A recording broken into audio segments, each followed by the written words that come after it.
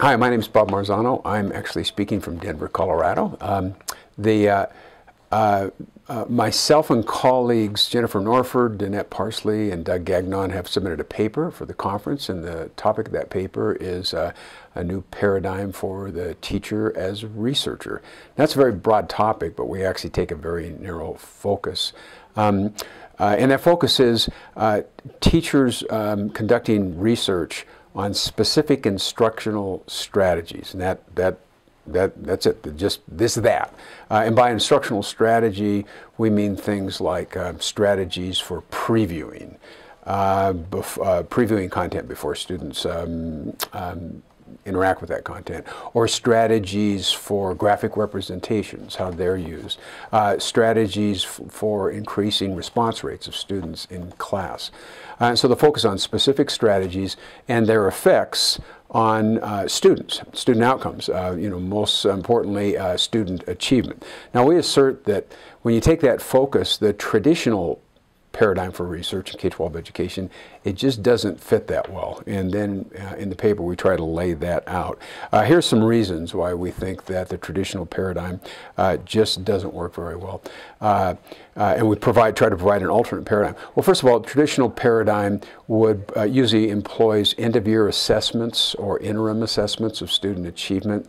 And with instructional strategies, that doesn't work well because instructional strategies have a short cycle effect. And by that we mean that if you have a previewing activity that a teacher is studying, that should have an effect within a single class period or within a couple of class periods.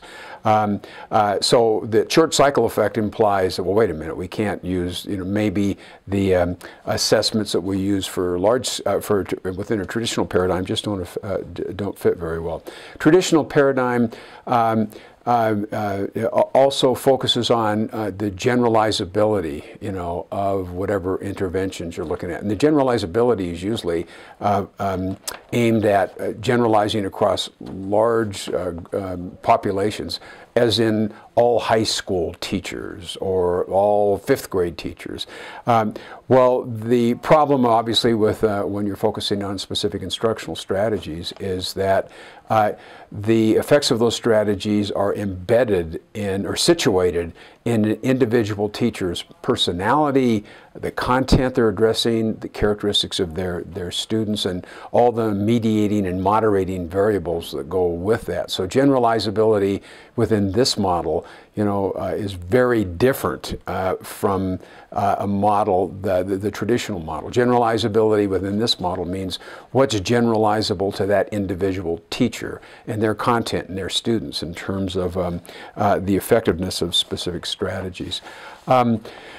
Traditional paradigm generally focuses on multi-level type analyses, hierarchical linear modeling most specifically, and that again doesn't fit, with our focus because if you think of teachers conducting experiments on specific instructional strategies, there's just no naturally occurring second-level variables, with the first level being the teacher themselves and the specific strategies that they're working on.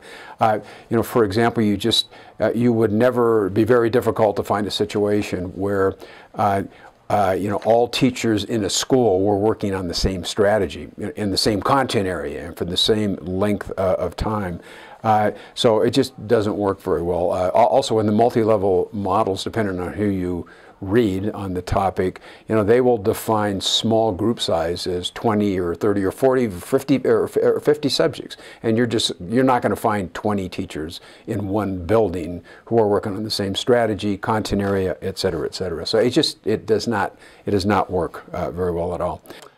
So in effect, what we're proposing is a paradigm that allows teachers to be involved in what I'll loosely refer to as quasi-experimental studies, on specific instructional strategies. And then also, we propose a way of how would you put many studies, if we can have a national emphasis on this, together and aggregate the data in ways that are meaningful and as valid as possible.